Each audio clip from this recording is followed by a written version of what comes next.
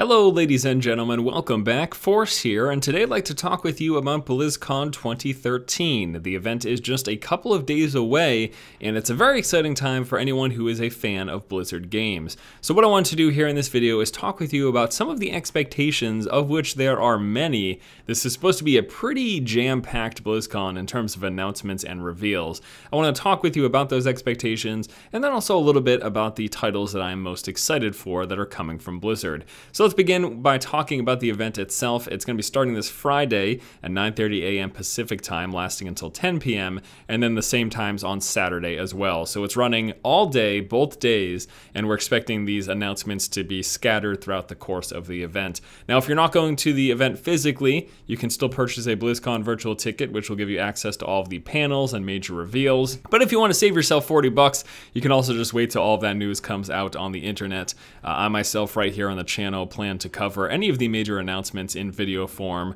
so you could just, save yourself 40 bucks and wait for that as well. It's up to you guys though. I know personally that I'm going to be pretty excited to actually watch the event on the virtual ticket, just because it's fun to see these things live. But that's just a personal preference, and I don't mind spending the $40. So let's talk about what we are expecting from BlizzCon 2013 for their major franchises. Starting things off with StarCraft 2, we are expecting to get some information about Legacy of the Void. This is the third and final installment in StarCraft 2, beginning with Wings of Liberty, which was Terran-focused, then Heart of the Swarm, which was Zerg-focused. Legacy of the Void is supposed to be focusing on the Protoss and wrapping up that StarCraft 2 trilogy.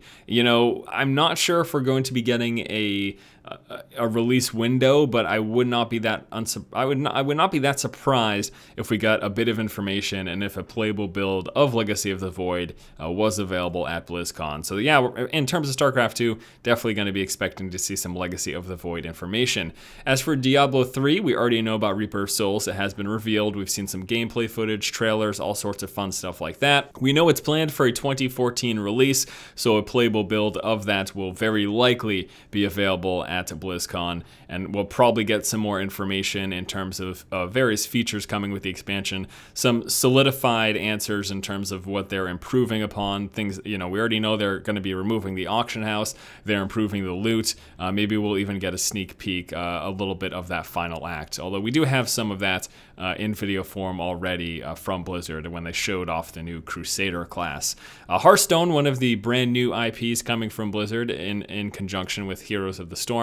In terms of Hearthstone, it's way too early to expect a launch date because the game is still in beta. I would not be surprised though if they gave away a bunch of beta keys, and if they announced some sort of an open beta coming later this fall or maybe sometime early next year. As they continue to progress and improve and fix the bugs and fix any balance issues, we're going to move closer to that open beta and then eventually just to the full launch, which I probably expect to happen in 2014 as well. Now, their big moneymaker, the World of Warcraft. Not too long ago, we heard about the Warlords of Draenor. This is a website that was registered by Blizzard. They went ahead and made sure that they had the rights to that name as well. It is very much so anticipated that this will be the name of the next World of Warcraft expansion. Prior to that, people were looking at another trademarked name, which was the Dark Below, trademarked by Blizzard. But I'm actually thinking that might be something Titan related. Now, in terms of Titan, moving on from the World of Warcraft, I don't know.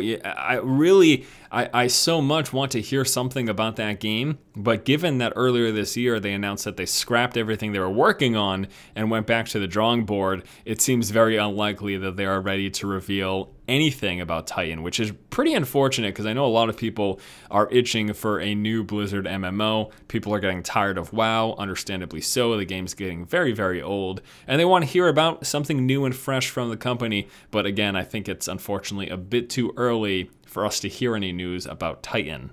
And then finally, we have Heroes of the Storm, which was previously Blizzard All-Stars, and before that, Blizzard Dota. This is, of course, the MOBA game coming from Blizzard, in which we're going to be set in the Blizzard universe with heroes such as Thrall and the Lich King and the Witch Doctor from Diablo 3.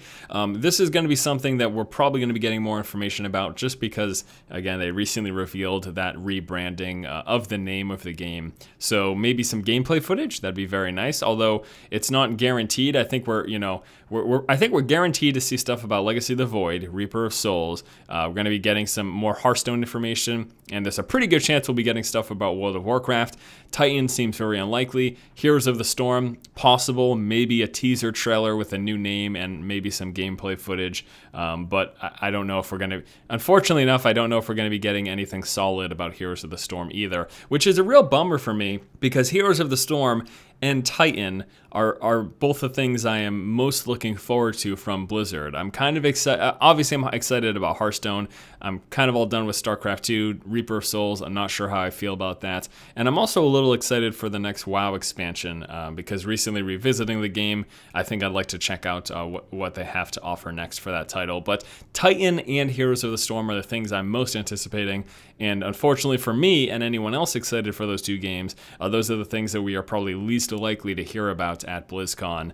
And that's going to do it pretty much. I wanted to just talk with you guys about the expectations, about what I'm looking forward to. And I'd also like to know what you guys are looking forward to from Blizzard and what you're hoping to hear about in BlizzCon 2013. Once again, I'll be sure to update the channel with any of the major announcements from Blizzard, so stay tuned for those videos. If you don't purchase the virtual ticket, if you're not going to the event, I will be sure to keep you up to date. All right, guys, that's going to do it for this video. Thank you so much for watching. If you like the content, please subscribe. And as always, keep watching and keep owning.